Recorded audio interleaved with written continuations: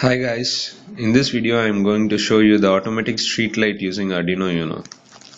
So this is the LDR that I have interfaced with the Arduino UNO, and this LED will go on when there is no light and it will go off when there is light. So this LDR now is sensing the light that is in the room. Let me close this.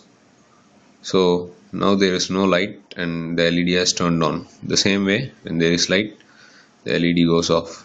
When there is no light, the LED turns on.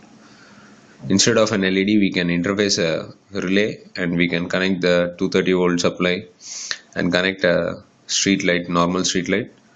And the same principle, we can have a automatic street line getting turned on and turned off when there is light and when there is no light. So that's all. Thanks for watching the video.